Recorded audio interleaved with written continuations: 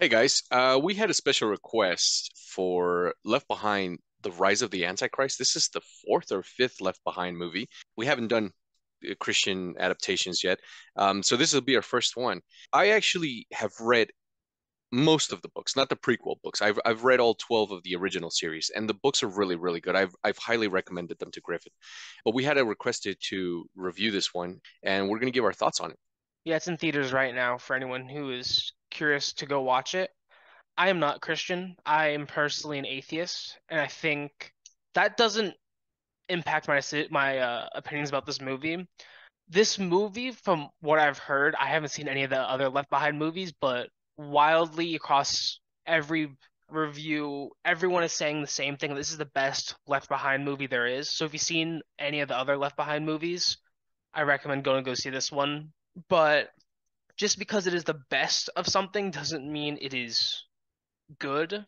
I think this movie did have some pacing issues.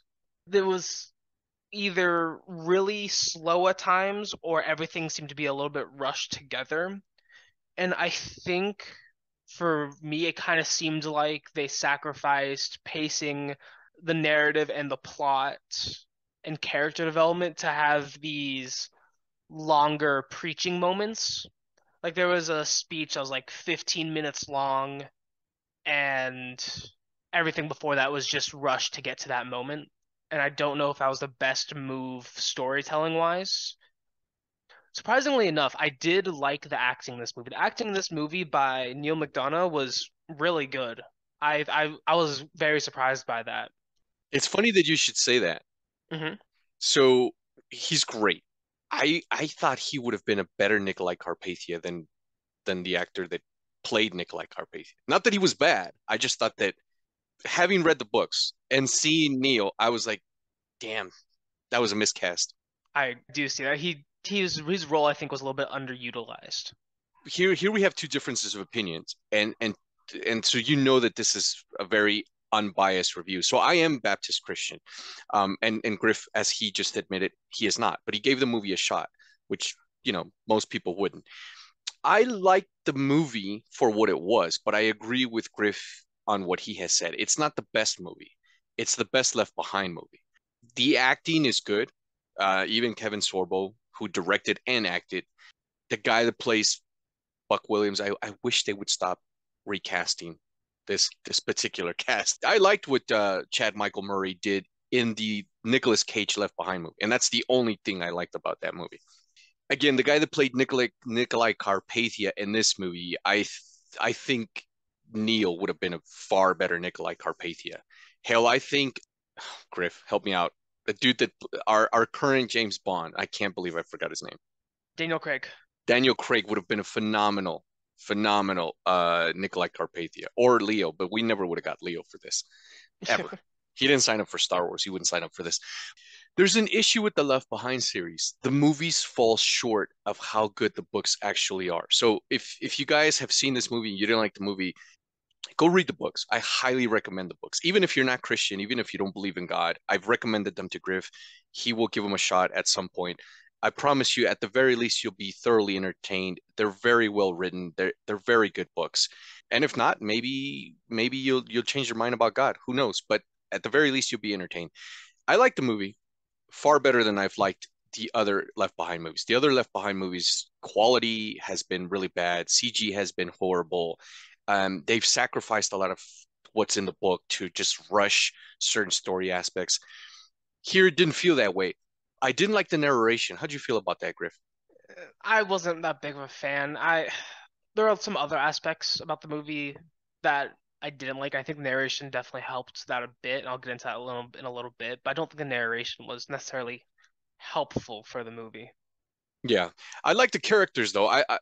But that's just because I've liked them from the books. When you read a book first and then you see the movie, you're like, oh, that's not the way I envisioned it in my head, or that's not the way it should be. Here, I didn't feel that so much. I bought Kevin Sorbo as Captain Rayford Steele. I bought the chick that plays Chloe as Chloe. Buck, not so much.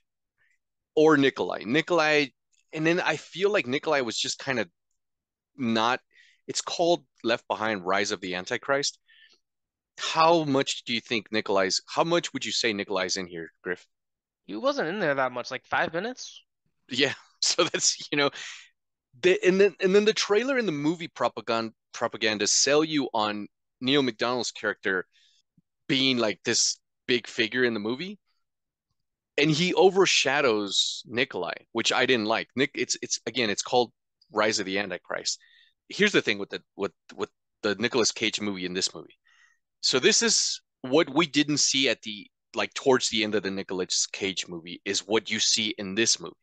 The what happens after the rapture of the UN coming together, making this one world currency, Nikolai, coming to power. That's what you should have seen the last 20 minutes of the 2014 movie. Here they cram it into this movie. But I heard by Kevin Sorbo that this movie is based on the third book, which is literally called Nikolai, Rise of the Antichrist.